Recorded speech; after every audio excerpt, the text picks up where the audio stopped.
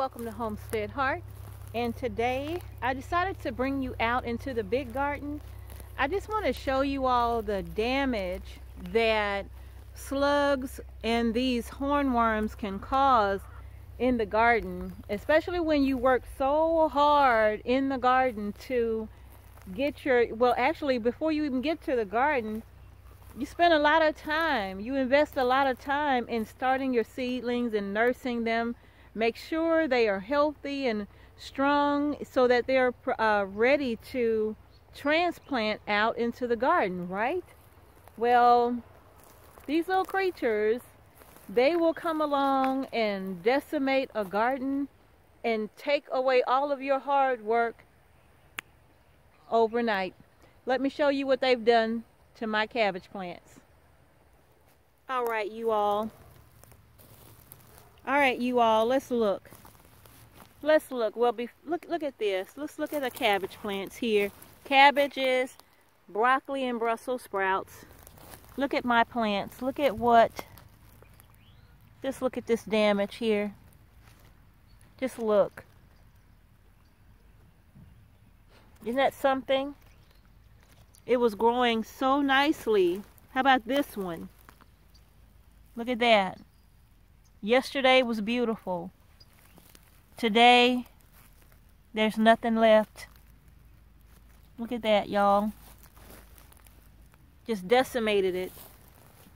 So we came out here yesterday, actually, and we pulled off tons of those green cabbage worms.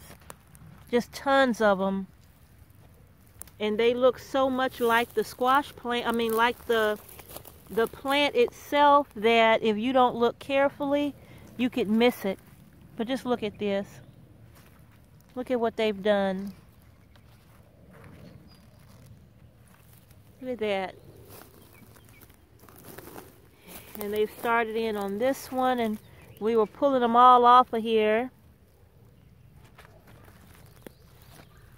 I don't see one now. I'm checking them again. This is my second time coming out here today, checking them. Y'all, look at this. Isn't this something? They just would, look at there. The whole leaf is missing. Look at how they just come out here and they just decimate your plants, right? This one is just gone. Look at that. Yeah. This is horrible. I don't have one here at all. I just don't know if these are going to even have a fighting chance. So yeah, isn't that awful? That is just awful what they can do to your plants in no time flat. Just tear them apart. Just look at that. Yeah, that's horrible.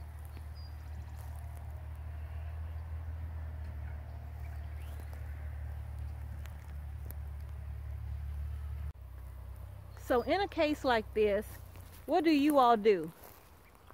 What do you all do? I know we have come out here and picked them off by hand to get rid of them and to try to save our cabbage plants. Like I said, this was my second time out today, checking our brassicas to see if any more damage has occurred or if there's any others that have found their way to our cabbage plants. Even in my raised beds, I still have the same problem in the raised beds. So this is one of those things that you have to deal with when you are organically farming and you don't want to use chemicals and pesticides. You have to be very, very careful and strategic with how you eliminate pests in the garden without harming your plants and harming yourself in the process, right? So I have an idea about what I'm going to do, but before I do the video on that, you all tell me what you all do to remedy that problem with the cabbage worms, and even snails, right? Because we have snails. They wreak havoc on your garden. I'm sorry about the camera. They wreak havoc on your garden, right? So let me know what you all would suggest and what you all would advise that I do to resolve that organically, so that hopefully we can remedy that problem and maybe save a few of our cabbages and our brassicas, save what's left, because they have really taken out a lot of our plants. So you all, let me know in the comment section below on how you would solve this problem, okay? So thank you all so much for watching Homestead Heart. Thank you to all of our wonderful subscribers, new and existing. We certainly appreciate all of the support.